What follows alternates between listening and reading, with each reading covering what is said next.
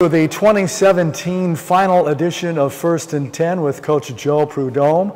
I'm Jimmy the St. Christopher as the Rams drop to 0-10, losing to Arizona Christian University on Saturday 63-7.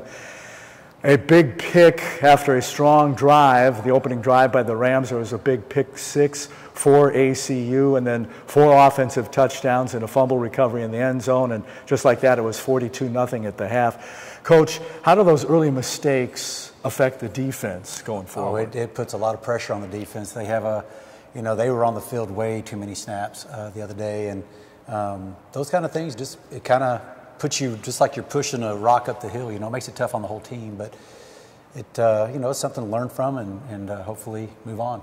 You had 4 out of 5 non-starters on that offensive line, which we've been talking about all season, decimated by injuries. Mm-hmm. Did they hold their own against a bigger, more solid defense? I thought they did pretty well, considering we threw a lot of them into the fire for the first time. There were 3 guys never even played in a game before that played in that game. There was only, I think, 1 backup that could help them. But other than that, it was, they're fighting. Everybody's fighting right now. We have so many injuries, both sides of the ball. The defense, the summation of how much they've been on the field all year, it's starting to wear them down. You can see that not only are we young, but now we're starting to feel the weight of the entire season. And, we just got to gather up and rally and fight one more week. Eric Richards is your 3rd quarterback after Kane Hart and then Colby Reed. How much improvement have you seen in him after these 3 games? I think he's done very well. He's hitting his reads are better. His throwing is a little more accurate. He still gets a little bit of happy feet in there, but who could blame him? I mean, the pocket breaks down. He's running, scrambling.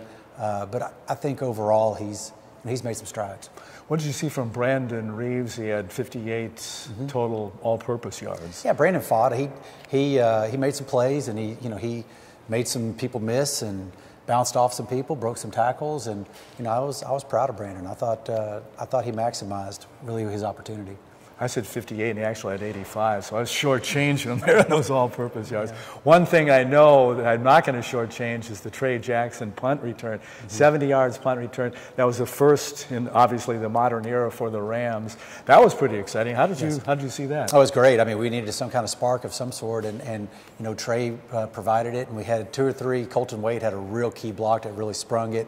I think it was Michael Haynes had a great block, and once Trey saw some open ground, he started really moving. So that was a very nice play to have.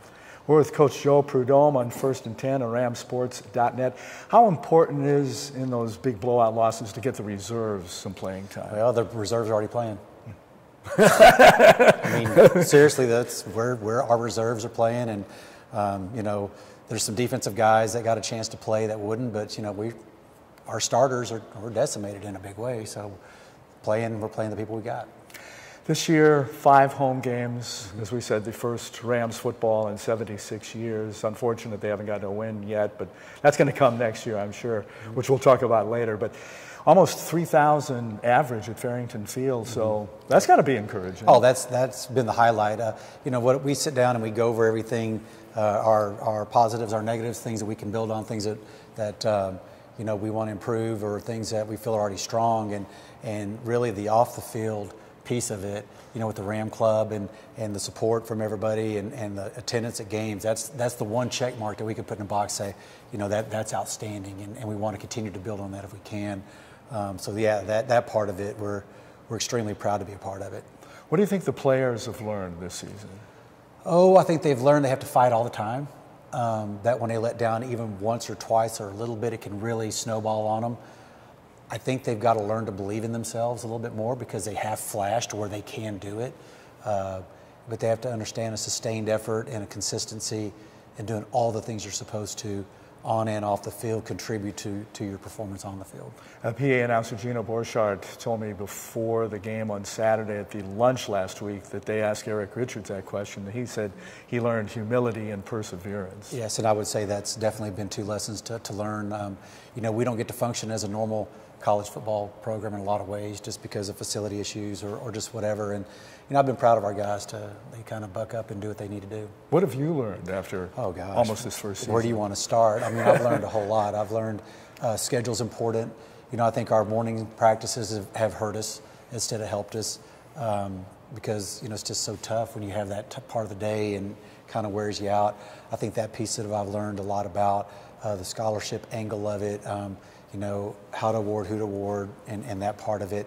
I believe delegation, because I've delegated quite a bit. Some things I probably shouldn't have delegated as much. But I think the number one thing I learned more than anything else probably is that every single person in your program has to be on board. And if somebody is not, you have to address that and you have to take care of it.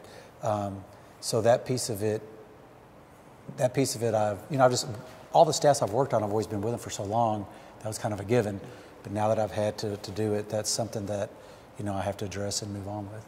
You have one more game this season, but with the off-season looming, are you going to make any changes as far as recruiting goes? Yes, we are going to bring in some older guys. We are going to bring in probably some JUCO guys. Going to bring in some transfers that want to be here. But we're going to continue to build the lifeblood, you know, through the bottom, through the freshmen, and continue to build to the core. We feel like we got some really good core players in this group. I mean, they've performed pretty well, a lot of them, and it's just when you have that, the older versus younger, you know, and I know it's an old theme, but that kind of trumps a lot of things you want to do, as you know, when you take the whole sum of it. But yeah, we're going to add some older guys that really want to be here, that we've reached out to, that fit our profile. They're really strong students. They really want to build something, and you know that'll help us get some fence posts into the ground and build with. And some of our older guys that we have, the Eric Richards, you know, the Dramarcuses, and those guys, they're the ones we're going to build around, and we're going to see where it goes. After the game Saturday, you'll probably start full bore recruiting on Sunday. Have you do you actually start recruiting before the season's over? We've been recruiting. Yeah, we've been recruiting some. Basically, just setting the groundwork and the foundation for that. You know, a lot of other schools are making offers at this point. We're not making true offers. We've made a couple, but not many. Right now, we're still in evaluation. Are you a good fit? You know, where does it go? Because we don't want to miss on recruiting. We don't want to get hasty and miss, or, you know, or sit back too long and wait and miss. So you got to me, every piece that we bring in is going to be vitally important to where our future is.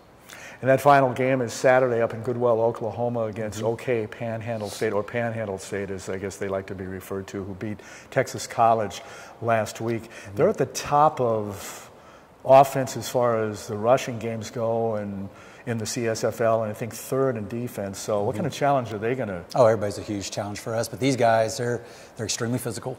They're very well seasoned. They're very well coached. You know, they make some mistakes, but not a lot. The key for us is we got to make some stops, but we got to hold on to the ball on offense, and we got to score. I mean, we have to score. We can't just play keep away, take time off the clock. That doesn't. I mean, it eases the burden on the defense a little bit, but we need to help them scoring, and that's got to happen. We need to win the special teams battle, and then that way we give ourselves a chance.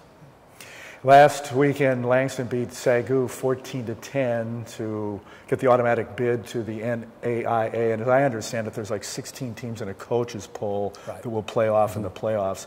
Who do you like out of the CS, or who do you like Langston? How do you like Langston out of the? Is that hard to ask that or answer that? No, not at all. I like Langston. I think Langston's got a great chance.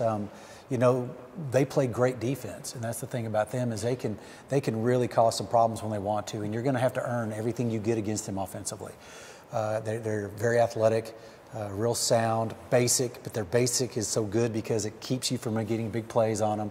They don't give up that, and any team that makes you earn it can be tough to beat in the playoffs. And they're athletic enough on offense, they're good enough on offense. I think they're going to make a real good run.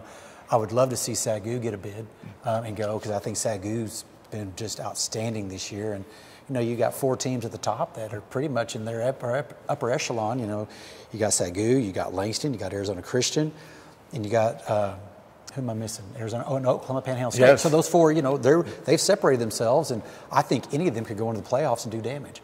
You know, and it's just the way it works out. There's so few teams that get to go, but. You know, I like Langston's chances. I'm rooting for him. I want him to go and win it. That'd be fantastic. Were you surprised that they held Sagu to just 10 points? A little bit, you know, but I kind of expected a low-scoring game. When I saw the Arizona Christian game was 21-20. You know, I knew it'd be another one of those battles of a defensive battle, and because that's what Langston plays. And yeah, if they hold you down, it's tough to stop them too. So they're built for the playoffs, in my opinion. Coach, this is, as we said at the outset, the finale. We won't do a show next week, but we will next year. And I just want to say it's been my pleasure. You're a class act, and you have that coaching pedigree. And I really think once those wins start, maybe they'll start next weekend, but definitely not, if not next year, they'll start. Once they start, they're going to be coming in droves. Well, we're certainly hoping so. That's what our goal is. And as a staff, we've learned a lot. You know, we've kind of chalked this year up to learning and you know, getting better for the future. It's kind of foolish to anybody to think, well, they're going to go out and win right now. I mean, that's really not a reality. But I appreciate you having me, and this has been a lot of fun. It went too darn fast. We'll look forward to next year, though. Absolutely. Thank you. Until then, for Coach Joe Prud'homme, Jimmy the St. Christopher saying so long.